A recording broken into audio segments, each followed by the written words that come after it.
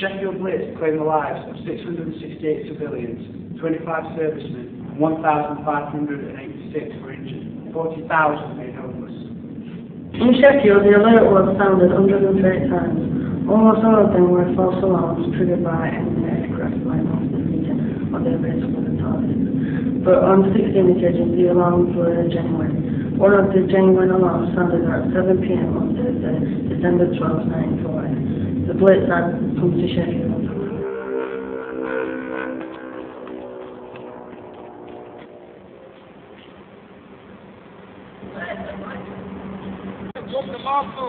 Where's the driver? Come on!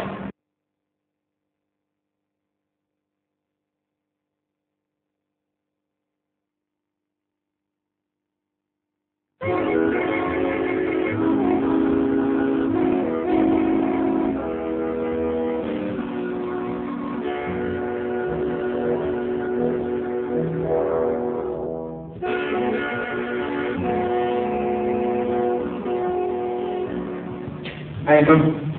Neil. It's the infantry. Oh, But, Mum, no. Why would you want to join the army? little thing, wasn't it? I'm afraid I'm bringing up some bad news today. Your husband's been lost in the war. That bastard German. What's that? It's a bloody German. Where's your shout out?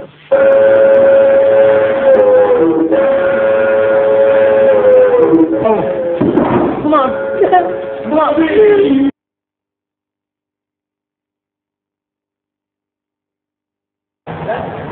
Lieutenant Cadet. Hello? Yes, I've got an important job for you.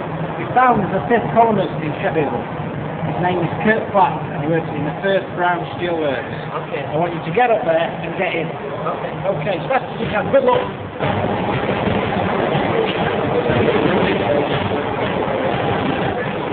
I'm Lieutenant Cadet. Kurt Platt's working here. The 5th columnist. He's sending signals to the Germans, so let's drop on. Kurt Platt? Yes. Oh my God, right. You better follow me. Berlin. I can protect. Yes, that's it. There he is. Come here, you Nazi! That's it. You telling the German flag to put the bomb! Right. Go. I got a bit, you German Nazi! Get us out of here. Come on. Put him in there.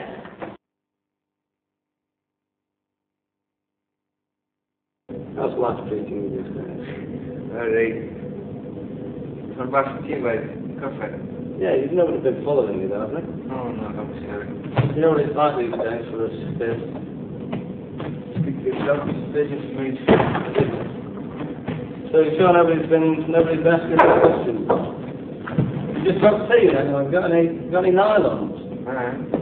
You got any chocolates? Okay, how much do you want for the tea then? I'll take all of that. How much for the tea for it? I'll give you 20 pence. 22. 22? Yeah. 21. Okay. I did notice a strange looking fellow around the other day. Did you see him? He had a big cap and a long coat and a thing. Did you see him, fellow? Can you pour yourself some tea, Jack? Jack, do you know this chap? No, guess in front of that. You don't do business with anybody here, you know? So what's the deal?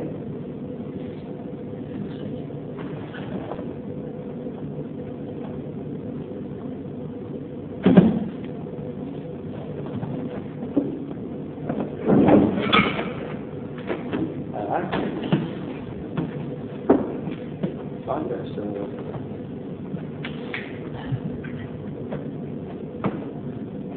how much do you want for that then? Nothing, it's a gift. There must be a twist. Well, by profession I am a bookmaker.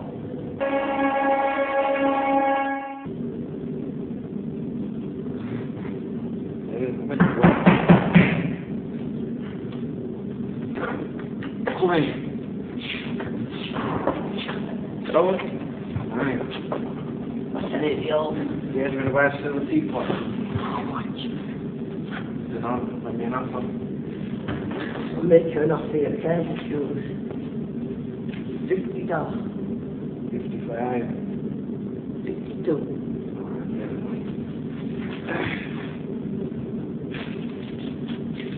Yeah. Should be coming any minute. Upstairs. Yeah, come in. Upstairs. That guy that's good. What do you got there? Nothing else to tell me about my offer. Yeah, he booked me.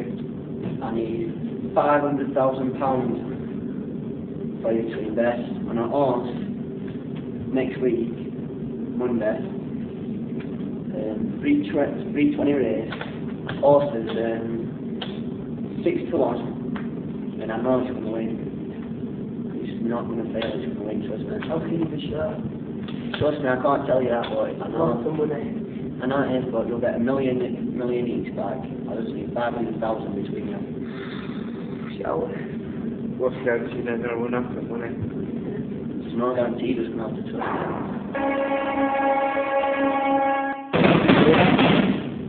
Okay? Oh, he's here already. On the dot. Just. Sorry, any more about my offer? Yeah. I'm still not sure, but I've got a way to prove it to you. Oh. Oh. I'll tell you what, I'm going on like the donkey back, so you know what. Oh, yeah. Yeah. I don't know, this guy just sticks up. I'm not with. Well, it's £500,000. No, you're mad. Yeah. If you want to go through with it, there's yours. I'm not, and there's yours. There's no way I'll stick into this. Let's get caught for £500, that thing can. What happened this one? Yes, good. What are you? Yes, we're good. Look at that. That's what my difference. 500,000. 100,000 here and the 50,000 there. So now. Oh, come on. Where did you come from? Doesn't matter.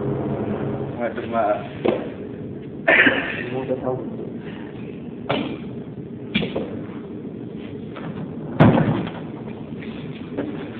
You sure you've got the money? Yeah.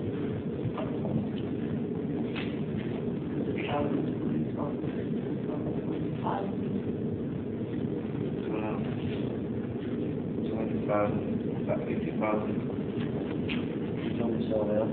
Yeah.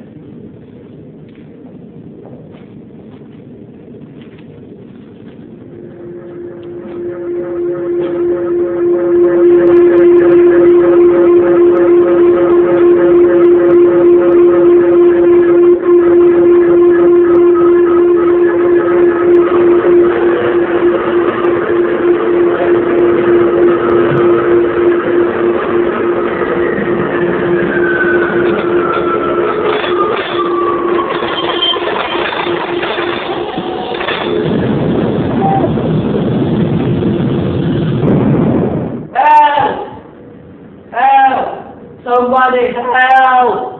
Please! Oh, it's only you. Help me, please. Please. Help. I have an angel up there.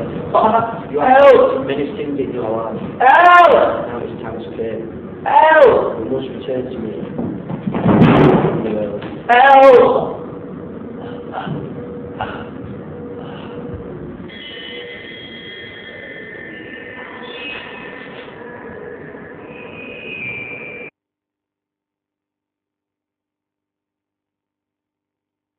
I'm a ship columnist.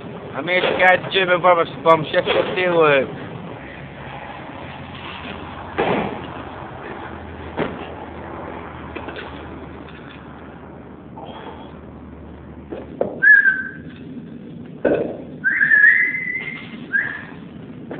Come on, let's go to the bunker. We had a man in the steel factory. Gave me the coordinates. So he's been captured, so he probably knows something. So I suggest some sort of surprise type very soon. Oh, show me the plans to this new work. Well, it is that. Yeah. Nine. So I have to go from here to there. Yeah. See, once you get there, it'll be easy to find anyway. Okay. Oh shit, it's still moving. Oh bloody hell, Forge Masters. Look at that. Look, there's one under there, lads. Oh, there, look. There's a big one, look. There's air. Oh! There's one there. Oh, no! Where's my house? Where's Sheffield? Where's my dog?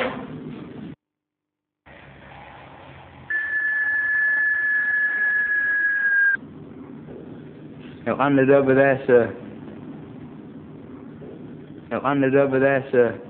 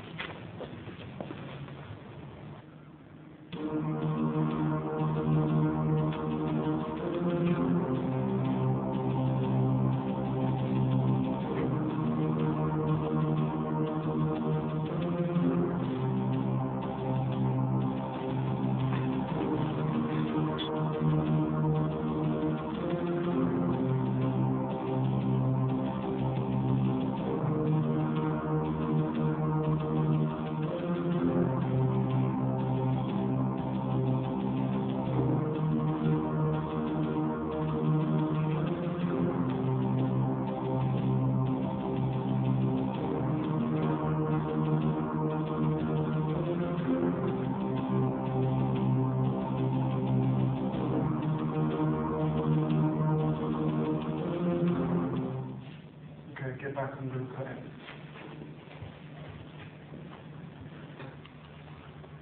Okay.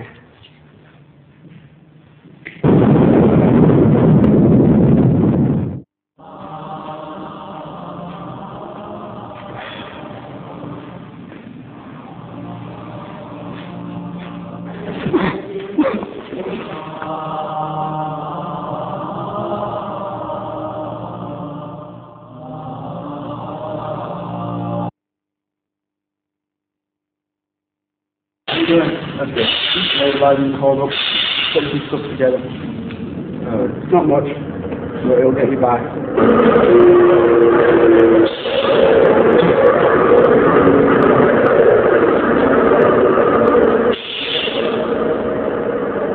How's this? German U-boats. Don't believe German of the German gander. German U-boats, German bombers, and the German fleet sinking seriously damaged between a total of 700,000 to 1 million of our ships, tons of ships. It's all lies. I do not might be real. No, come on, it ain't real. Yeah, I've but been yeah. out there, I know.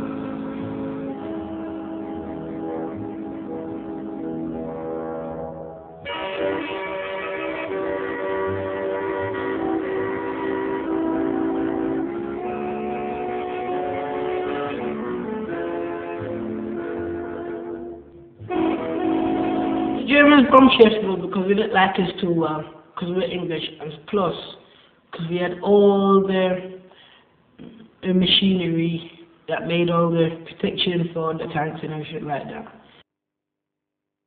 Oh my gosh. I remember 10 years ago, and there used to be a little park over there, and there used to be a pub on the side where I used to go and have a drink and smoke with my friends. Now look at it, them Germans. One day, I will get them back. The firm at which I worked at was in the East End, and after a 12-hour shift, I cycled home. My friend and I had intended to go to town that night, but when he called at our house in Cheltenham Street, some instinct told me to stay by the fireside. Soon the sirens sounded. Then the bombing started. The house was hit, and our fire was blown out. In my bed, as a beam fell straight across it, the thing that annoyed me the most, that after being constipated for years, that bomb killed me but blew the toilets down.